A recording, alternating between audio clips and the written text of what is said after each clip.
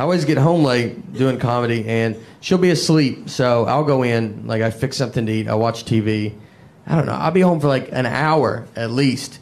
And then I'll just hear her from the bedroom. She'll be like, Nate, is that you? Yeah, like you better hope to God it's me. You have let some murderer get quite comfortable in this house. He is eating. They're gonna find your body and be like, this guy watched the whole season of Entourage before he did this. He seemed relaxed. And if someone did break into our house, I don't have a gun to protect us. You don't have a pocket knife. That's going to do nothing. I could hope to aggravate him at best.